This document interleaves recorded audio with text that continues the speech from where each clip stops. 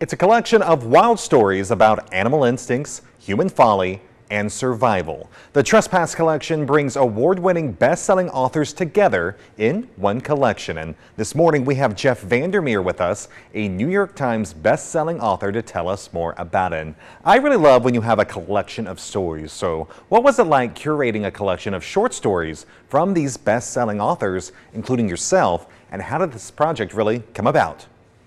Right. Well, I was approached by Plimpton, who is in partnership with Amazon, and Heidi Pittner, who's the co-editor on it. And they asked me if I'd be interested in doing something nature related. And I said yes. And we came up with this trespass idea, which is basically, a walk on the wild side, how we view and treat and interact with animals, which I think is something that was a lot on people's minds during the pandemic when they were noticing their own backyards a lot more.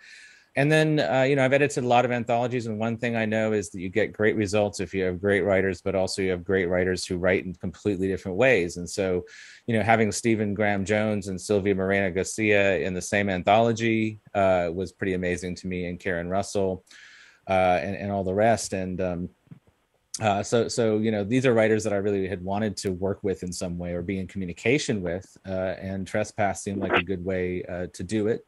And then also, I've been rewilding my yard here in Florida, and seeing, how that creates even more of a wealth of animal life, and also sometimes some tensions with the neighbors. And so, that's something that I wanted to write about as well. And your story in the collection is wildlife. Where did this idea come from and the story behind it? Well, one thing is you got to let an idea steep for a while. So the first thing I did is I steeped it so that although it's set in a ravine like the one that our house is off of, that it's not really like that ravine. And also that the people in the story are nothing like me or my neighbors. And so once I had hit that imaginative, crux and gotten past that, I had this idea of this woman who, for various reasons, moves to this house on the edge of this ravine, and then starts seeing some very strange things on the trail cams that she's put out in part as security cams, part as to see the wildlife.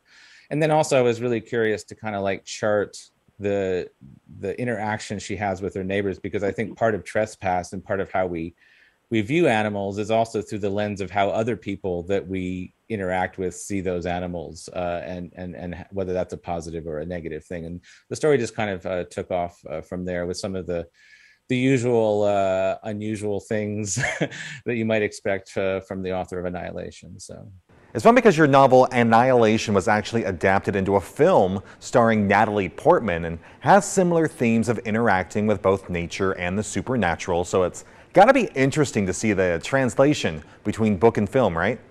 yeah, well, I mean, I think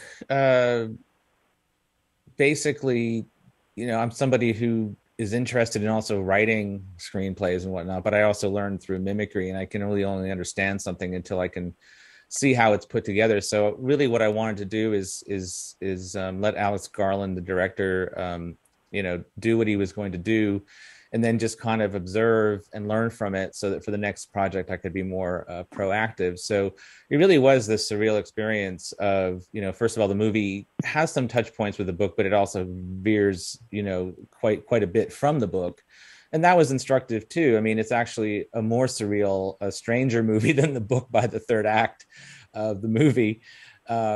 In some ways, but it's also difficult to kind of put together, because you go on the set, and so you see some scenes being filmed that way, and then you see a rough cut where not all the special effects are in and not all the voices. Like the bear in Annihilation, as I recall, didn't have a voice, the final voice. It just had some guy saying the words. So you get that, and then you see it in the movie theater. So by that time it's been so deconstructed that it really is more of a learning experience and less of a getting to experience it in the moment, if that makes any sense. So I learned a lot from it, and I plan on using that to be more proactive and involved in the vision for the projects that are upcoming. And speaking of that, any updates on your novel Born and the option from AMC to make it into a TV series?